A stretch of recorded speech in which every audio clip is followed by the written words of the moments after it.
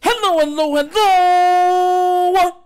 You are tuning into another episode of The Wunderkind Show. Today's first topic, Mike Florio takes digs at Lamar Jackson for missing OTAs.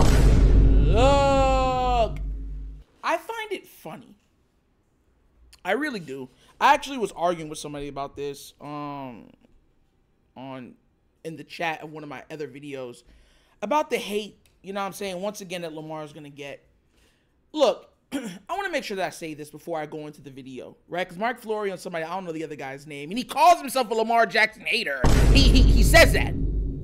So you can only take what he says as a little grain of salt. But I just find it funny how no matter what he does, he's in the wrong. Now, look, I get it. People would love to have seen him at voluntary OTAs.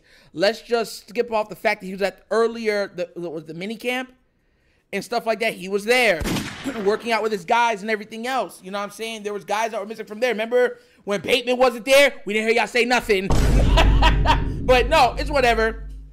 You know, Lamar's the one that drives the clicks. So what I just want to kind of get to the point where I'm just like, man, can't y'all guys just talk about somebody else? Josh Allen, Patrick Mahomes, in a previous OTA a couple years back, missed OTAs for a golfing tournament. So did Aaron Rodgers. None of y'all said anything. You're like, hey, why do they need it? They're big-time quarterbacks. How is OTAs going to help them?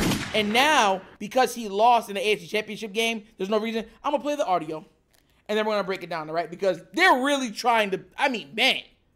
So without further ado, let's play the audio and then break it down, all right? Let's get started. Oh, let me change this thing out real quick because, yeah, there it goes. Sorry. Sooner rather than later, Lamar Jackson has pulled it off twice now in his career. He has missed 4 of the 5 OTA workouts this offseason. John Harbaugh says it's voluntary. And that's all a coach can really say. There used to be a time where the league and the union policed aggressively whether or not coaches were saying anything that suggested that attendance at voluntary workouts was anything but voluntary. So the smart coaches never go close to that third rail. But quarterback, second year of the offense, trying to build on what you did last year. I know that it's easy to say it's voluntary, but it's also very easy to say you have a massive contract. You're one of the highest paid players in football.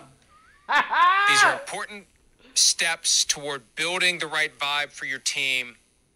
And I don't care who it is, starting quarterback of the team, leader of the team, if he's not there for the OTAs, that is at least cause for saying, are they going to be ready to hit the ground running at the start of training camp? That's what this is all about. Putting the foundation in place so when training camp rolls around, you're right into it and you're getting ready for the season to come.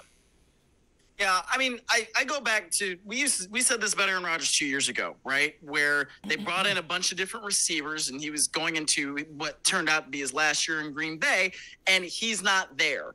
Right, and we compared him at that point to Patrick Mahomes, where he was bringing all his receivers to Texas and they were working out, and Patrick Mahomes was there every single day. Like, this is where it's like, man, I understand that it's voluntary, and I don't love, criticizing players for not doing things that are voluntary, but you are the starting quarterback of the Baltimore Ravens, all right? And you just lost to Patrick Mahomes and the Kansas City Chiefs at home in the AFC Championship game. This is the time where you make sure all those little things that were the difference between winning and losing, you start to correct them now. He's supposed to correct coaching? He's supposed to correct play calling? Hey, yo! Bro, listen, let me keep playing it. But bro, this is why I can't take some of these people, bro, but let me keep it going. And so when we get a report out of ESPN that he is the only player on the starting offense that is not there for that OTA, I mean, that is just, I don't love it, man. I don't think it's good because, look, I mean, even in Lamar Jackson's own division, Joe Burrow, yeah, he's coming back from the wrist injury, but he's there.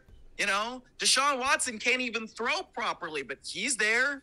You know, you look at the Steelers. The Steelers beat the Ravens all the time. Justin Fields and Russell Wilson are there.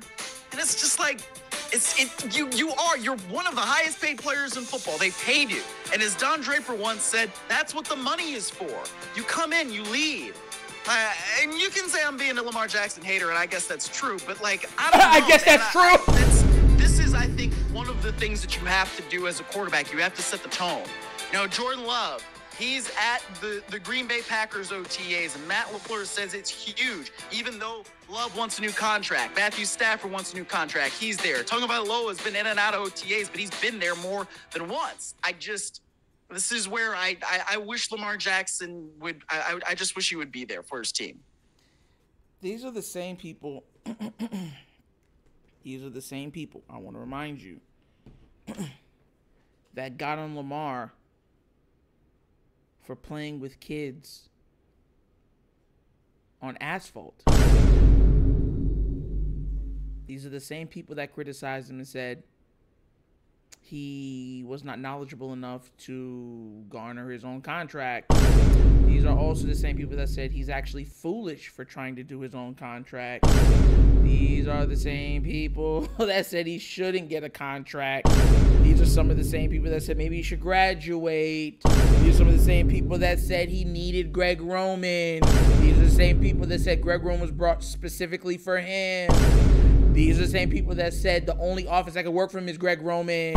These are the same people that said that he doesn't need no wide receivers. These are the same people that said, oh, the O-line is fine. These are the same people that said John Harbaugh's great. He's perfect. These are the same people. These are the same people. These are the same people. When will they learn? I'm tired of them. Let me tell you why I'm super tired of them, right? Because at some point, like he's saying, oh, all these other guys are there. Where were you saying it when they were doing the golfing tournament? This is the practice for golfing. Oh, that was going team camaraderie, right? Because I'm golfing for a certain thing, and I'm golfing with the greats. I'm golfing with Steph Curry. I'm golfing with NBA Hall of Famers. Y'all didn't say nothing. Y'all were like, whoop, whoop, raise the roof. NFL profile is crazy. Let's be real. Let's be honest.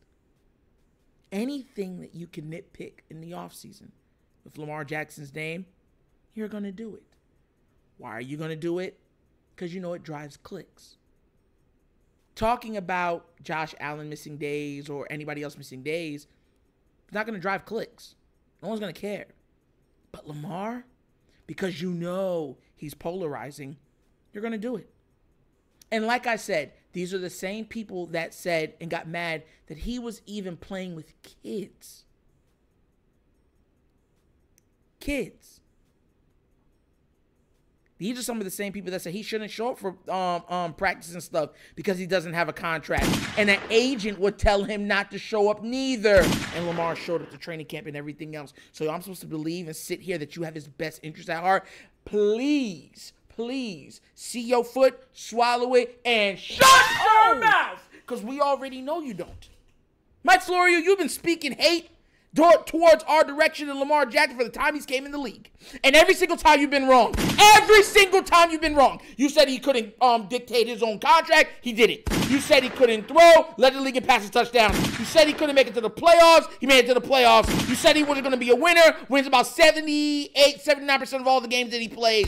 You said he wouldn't go real far in the playoffs. Went to the AFC Championship game. And now, oh, well, because he didn't make it to the Super Bowl, he has to go to everything because that's what they paid you to do and everything else. But you don't speak that same thing to every other quarterback that's there. No, you don't. So please, spare me the you're just being fair crap. Because you're not. Would I love Lamar to be there? Everybody would love every player to show up for every offseason workout program regiment that's available. That's not the point. It's voluntary.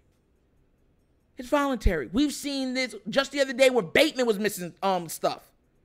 We're like, what has he done to miss anything? And everyone's like, it's voluntary. Like, no big deal. He's practicing on his own. It's fine. I literally uploaded Lamar practicing with Zay. And everyone's like, oh, why is he only practicing with Zay? It's like, bro, every single offseason he meets. So, but the only person who usually don't be there is Mark. That's it. All these other receivers and everything else, they all work out, play together. Last year it was Zay, Aguilar. It was, what's his name? The other receiver that's on the team that ran back the touchdown. You know what I'm saying? All of them were there. Likely was there. Like, all of them were there. Like, yo, like, get out of here. The disrespect that a two-time MVP gets is ridiculous. And then you guys try to short, oh, who cares? What did he do in the playoffs? It's like, he goes to the playoffs, unlike a lot of your guys' teams. He just came off the AFC Championship game, unlike your guys' teams. Be real. Like, I know you guys hate him, but Jesus. Then y'all be like, oh, I'm just all pro Lamar. Like, bro.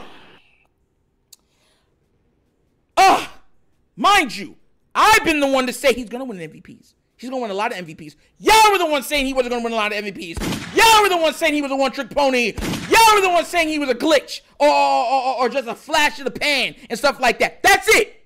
So please, sit down with your wrong selves and just zip it good. If a problem comes along, you must zip it. Zip it good. Seriously, don't get mad at me because you've been wrong this entire time. For everyone saying, well, he hasn't won the Super Bowl, Joe Burrow hasn't won the Super Bowl, Josh Allen hasn't won the Super Bowl, Herbert hasn't won the Super Bowl, Lawrence hasn't won the Super Bowl. We can keep this list going. The only young quarterback that has won has been Patrick Mahomes. That's the only young quarterback that has won. Joe Burrow, Josh Allen, and Lamar are the only one to make it to AFC Championship games. What are we doing here? You see what I'm trying to say? Y'all sound foolish. Jesus God. Man, I mean, come on now, bro. And then this man said I sound like a hater. Well, I am. You know what I'm saying? But what? Hey, listen, man. But what do you guys think? Do you think they're tripping once again on the crap, voluntary and everything else when it comes to Lamar, trying to find some story that will gain clicks and views or whatever else they need because they know it's going to be a slow offseason? Or do you think, hey, you know what I'm saying? They have a point. You know what I'm saying? They're right. He should be there. It's his job. He's paid to do that. Let me know what you think down in the comment section, all right? But as always, that's the episode of The WunderkindShow. Thank you for watching. Y'all know how we get down. We have fun and we laugh. But everything we talk about rooted in what? Facts and truth. Please do remember, like, subscribe, hit that notification bell, leave a comment. You know I love the comments. If you have not done so already, check out The WunderkindShow's Patreon. Yes, 3 tiers of content goodness waiting for your consumption. Give it a look. Give it a try. Let me know what you think.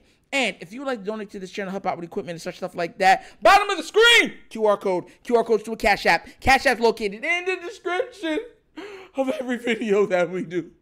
The name of it is money sign. The Wunderkind Show.